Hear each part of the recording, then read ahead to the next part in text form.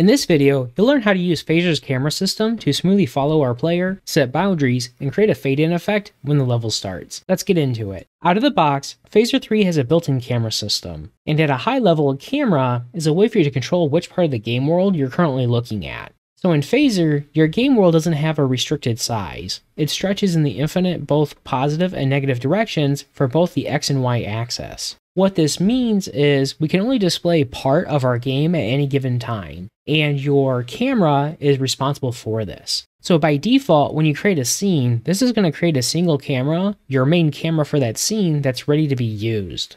Your camera settings are going to be based on your game configuration, and typically your camera will match the game size that you specify in your game config.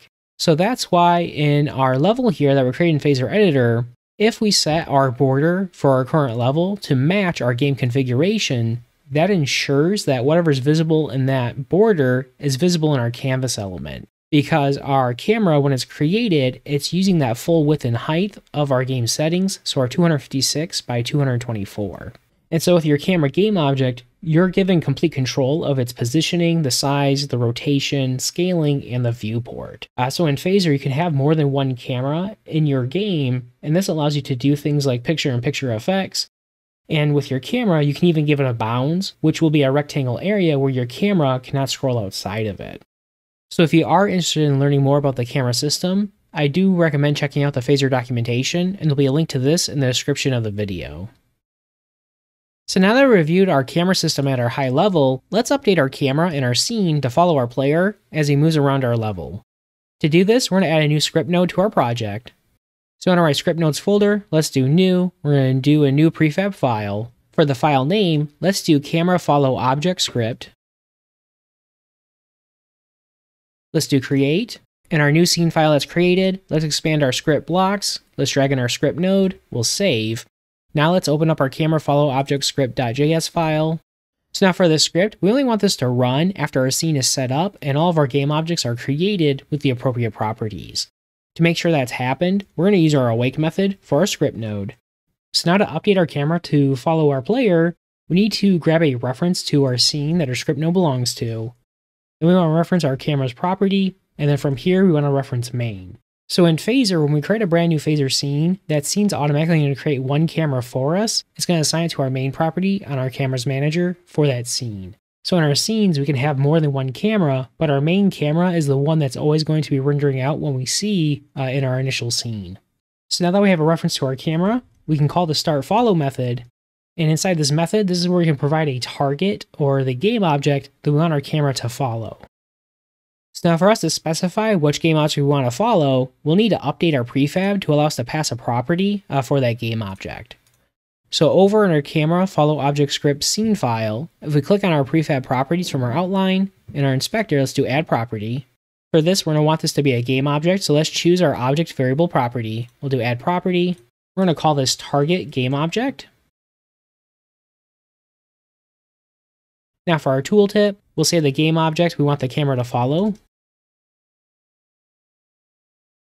We won't choose a default value. Let's save. Come back over to our script. We should see our new property on our class. So now that we have our new property, we can pass that in our method here. So we'll pass in this and our target game object. One last thing we'll do in our awake method is we're going to make sure we actually have a scene associated with our script node and that we actually have a target game object. So let's do if not this.scene. So if our scene doesn't exist, or not this, our target game object. So if either of those are undefined or null, then we want to return early and not run our code. Now before we test, we just need to update our script node instance in our level scene. So in our level scene, if we choose our camera follow object script, we want to go into our inspector, and now we want to choose our target game object. For our target game object, let's look for our player. So we'll pass in our player prefab instance. Let's save. Now if we come over to our browser, let's refresh. Right away, we'll notice that our camera is now focused on our player, and so we can see that it's shifted down, and now we see a different view of our level. And as our player moves around our level, our camera is now updating to follow our player. So now to make our camera follow our game object more smoothly, there's a few additional arguments we can pass to our startFollow method. And so our first argument is going to be around pixels. By default, this is set to false. And what this will do is it's going to update your camera's positioning as it moves to make sure its X and Y values are whole integers. And this can be useful for pixel art games because as your camera moves, you might notice a jitter effect where we're only rendering out a partial pixel. And so we're going to set this to be true since we're doing pixel art. And next we can pass a lerp X and lerp Y. And these are values that allows you to specify your linear interpretation of how fast your camera is going to move towards your target object, so towards our player. And by default it's set to 1, but we can do a smaller value to have this be really smooth, and it's going to have it slowly start moving towards that game object. So here the 0.1 means the camera would move 10% toward the player each frame, instead of automatically snapping to our player. And so if we want to test out our new settings, if we come back to our browser, now as we move around, we'll see our camera slowly updates to follow our game object. And now we can tweak those values if we want to.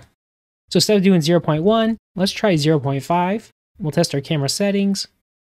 Much better.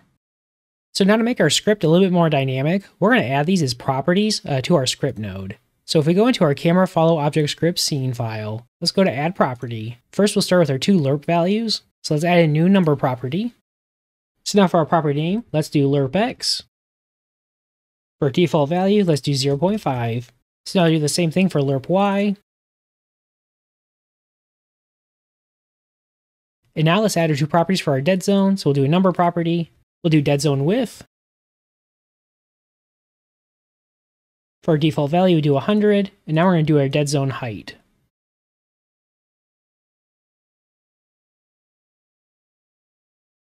So now if we come back to our script, let's update our script to use those values. So we'll do this, we'll do our lerp X, this, our lerp Y, we'll do this, our dead zone width, and then our dead zone height. So now if we save, we come back to our browser, and if we test, our game should work just like it did before. To keep the camera from scrolling outside of our level, we'll need to set the bounds on our camera game object. The camera bounds controls where our camera can scroll to, stopping it from scrolling off the edges into blank space in our world. It doesn't limit the placement of game objects or where the camera viewpoint can be positioned. By default, since our phaser world size is infinite, our cameras are automatically allowed to move anywhere within our world. And so by setting our bounds, we can limit where that camera can move to. So if we want to update our game to have our camera show what we have visible here in our scene but still follow our player, we'll need to update our bounds. To do that, we'll make a new script node. So we go into our script nodes folder. Let's make a new prefab file. For this, we'll call it set camera bound script. Let's drag in an instance of our script node block. Let's save. Let's open up our JS file. I'm going to go over to our camera follow script. I'm going to copy our awake block from here. We'll come to our set camera bound script. Let's paste in our code. Let's update our if statement here so we only check for our scene. And let's remove our code here all the way up to this.scene.cameras.main. And now we want to call set bounds. So now for our set bounds method, we need to provide the rectangle or our area that our camera can move within. So for this, we need to provide our starting X and Y value for the top left corner of this rectangle. So for now, let's do 0, 0 for our X and Y.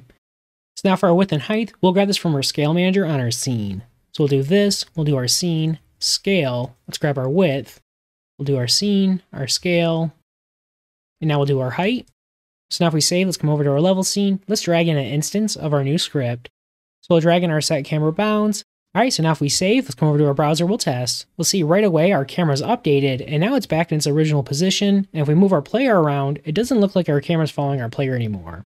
So what's happening is we set our bounding box to be the size of our original game, and so that means our camera can't move from this initial position.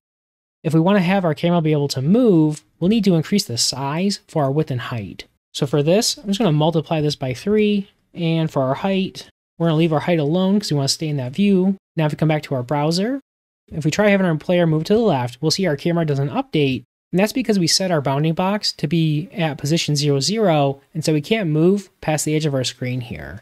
But if we move to the right, we'll see our camera starts updating to follow our player since we increased the size of our bounding box.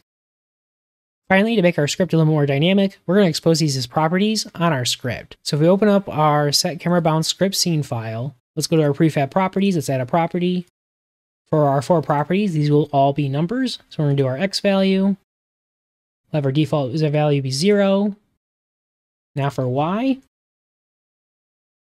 Let's add in width. So now for our default value, let's do 768, and now we'll do our height, and we'll do 224.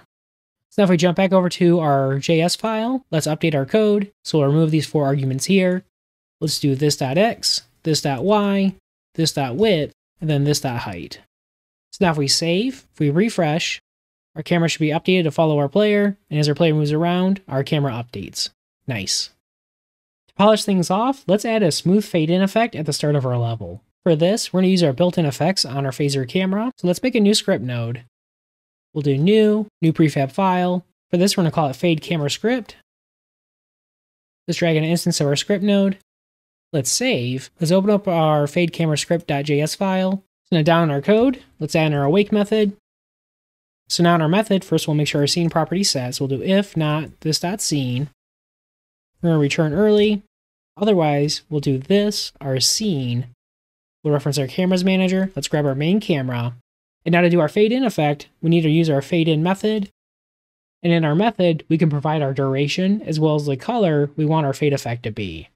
So for our duration, let's do 1000 milliseconds or 1 second. And now for our color, if we set our red, our green, and our blue to all to 0, it'll be a fade in color of black. All right, now if we save, now we need to add an instance of our script node to our scene. So now let's drag in an instance of our fade camera script. Let's save. Come over to our browser, let's refresh, and now we have this nice fade in effect when our level starts. All right, let's test all of our camera changes together. Our camera fades in, follows the player smoothly, stays locked in within our level bounds, and with just a few lines of code, your game feels much more polished. And with that, that brings this video to an end. So thank you so much for watching. In the next video, we'll dive into the built-in tile map editor in phasereditor v4 and use it to design and build out our level layout. If you found this video helpful, please give it a like. Subscribe for more phaser tutorials, and if you have any questions, drop them in the comments. I'd be happy to help.